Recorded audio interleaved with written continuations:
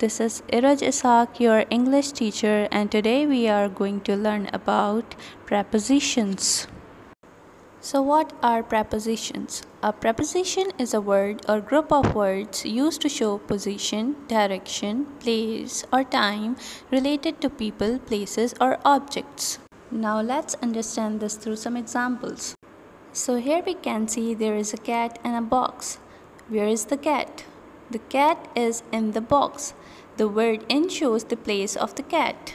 Now let's see another example. Here we can see the ball is moving in different positions and places. There are different words that show us the position of the ball. The next example is of another cat that is jumping onto the table. The word onto is shown as a preposition. Proceeding towards the next example of a man that is walking up the stairs.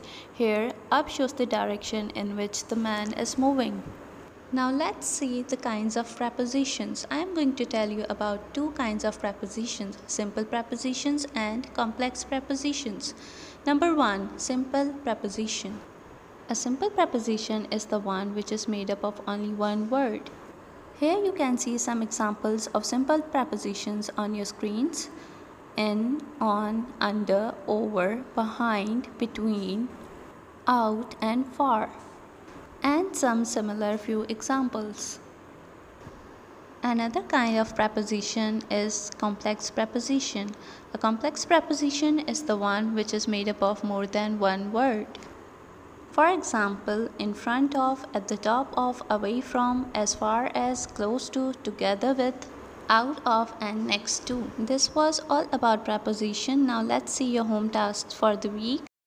Your home task for the first week is write the definition of preposition, define simple preposition and complex prepositions with examples. And for the next week, write 5 sentences using simple prepositions and 5 more using complex prepositions in your copies.